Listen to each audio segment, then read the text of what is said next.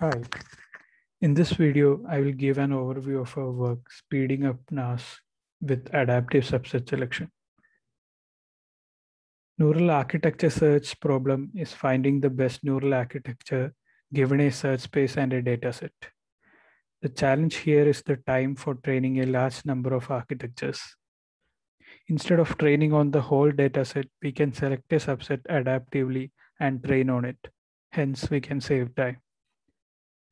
In our method, we use DartsPT as the base model with adaptive subset selection using Glister.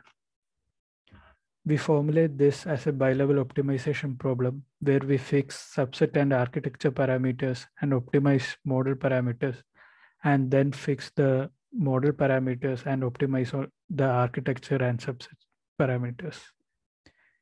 Experiments were performed on different search spaces and different datasets, and we achieved best or near best results with time saving.